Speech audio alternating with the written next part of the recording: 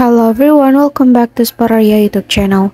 Okay guys, so in this video I would like to share you a tutorial on how to dual apps on Infinix Smart 8 easily.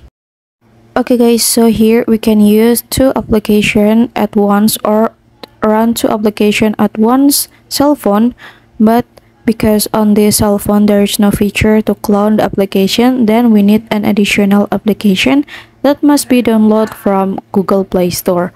Okay guys, so now first you can go to Google Play Store, and then after that now you can search for parallel space like this, and then yeah, so this is the application.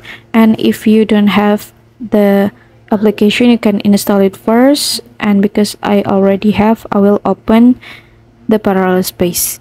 And so yeah, this is, I will add one more application.